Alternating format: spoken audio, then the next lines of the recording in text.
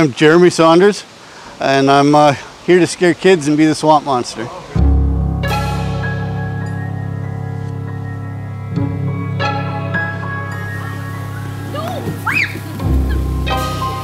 I love interacting with the kids. They're so much fun. You know, from keeping the little ones from being afraid and wave and be friendly to the slightly older kids that come up and kind of taunt the monsters and then scare them and make them run. It's all just a great time. Because the higher up that gets, the better the suit looks. We'll just cut it off. Like I said, we'll cut it off at night. And the suits are getting a little old. I did the best I could stitching them back up this year. And there's a bit of a technical aspect to it. It's a bit of a chore getting this rig on. From a dry suit to a wetsuit, and nights like this, it can be cold. And you got to be willing to put up with it for the kids' enjoyment. If you want to just go start wandering the crowd, you could start scaring some kids. We do 3 different swamp monsters out here. So one of them will be in a ghillie suit. Then there's 1 or 2, sometimes even 3 in the shallow area, and then 1 in the deep.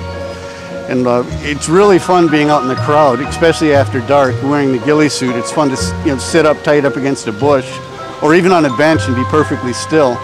And they'll think you're a prop until you move.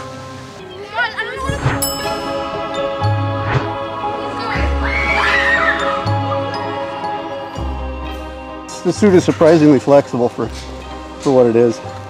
Around the hunt, there's got to be some kids somewhere to eat.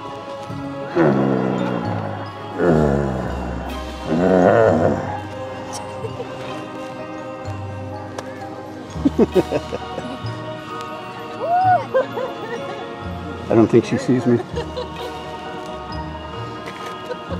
Oh. Yeah, it was 2017. My now wife and I had been dating for about 5 years, and I got her hooked on being a swamp monster. She'll be out here tomorrow.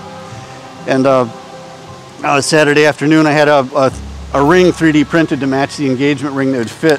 She was wearing a suit like this with one of these big dry gloves on. So I had a ring printed that would fit her dry glove to match the engagement ring. And I had one of her friends hold an iPad up, because I can't talk to her underwater, hold an iPad up to the glass with the proposal, and then when she turned around, I gave her the ring. Were you also underwater? I was also underwater in the tank with her in a swamp monster suit.